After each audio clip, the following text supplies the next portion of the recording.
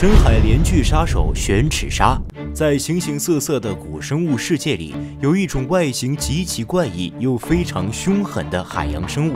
很多同学第一眼看到它时，被它奇特的外形所吸引。它就是旋齿鲨，它的牙齿如旋转的圆锯状，生存在2.75亿年前的古海洋中，其体长7到12米，体型相比现代大白鲨身体显得更窄一些。虽然旋齿鲨长得很像鲨鱼，但严格意义上的分类学，旋齿鲨不算是真正的鲨鱼，也不是鲨鱼的祖先。目前被划分为软骨鱼纲、板鳃亚纲、旋齿鲨科，它的关系更接近地球现存的银角科。1899年，俄罗斯的古生物学家卡尔宾斯基在乌拉尔山上发现旋齿鲨化石。当时他很疑惑，不知螺旋齿长在哪个部位，关于旋齿鲨牙齿长在哪里，专家学者们争论了差不多1个世纪。一种是认为长在上颌，充当防御作用，理由是长在下颌会妨碍进食；一种是认为长在下颌，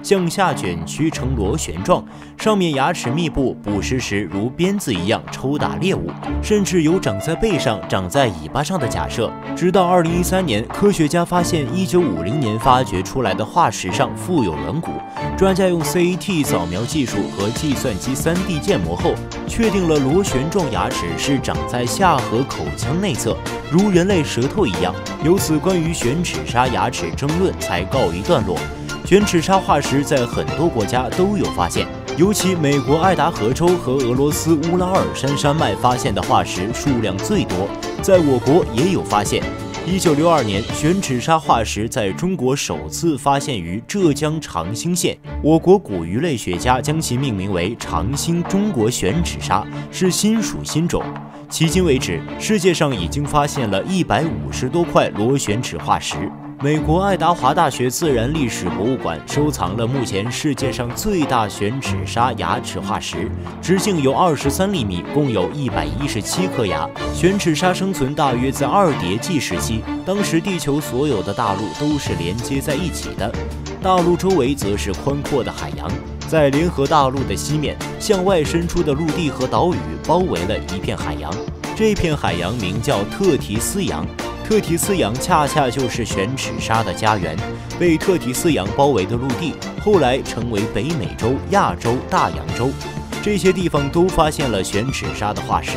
1975年，在海拔4600米的珠峰上，发现了一件珍贵的旋齿鲨化石，其螺旋齿是弧形的，位于3叠纪地层中，命名为中国旋齿鲨珠峰种，进一步证实大陆漂移假说。2叠纪的海洋中生活着大量的鱼类、头足类动物，它们是旋齿鲨的食物。在众多的头足类中，有一群具有坚硬外壳的类群，它们是菊石和鹦鹉螺。专家认为，当旋齿鲨发现菊石或者鹦鹉螺时，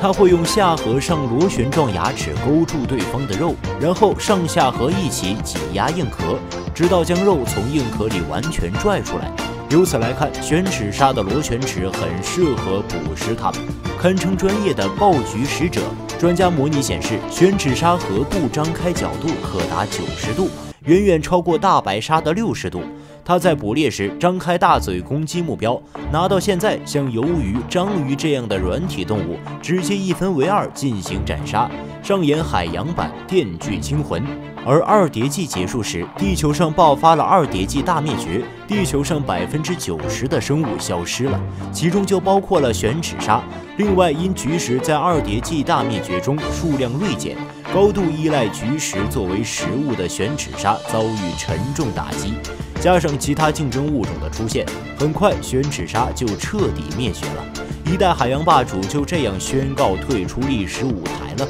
旋齿鲨很早就出现在地球上了，比巨齿鲨、苍龙还要早出现。那么，你认为旋齿鲨、巨齿鲨、苍龙谁更厉害呢？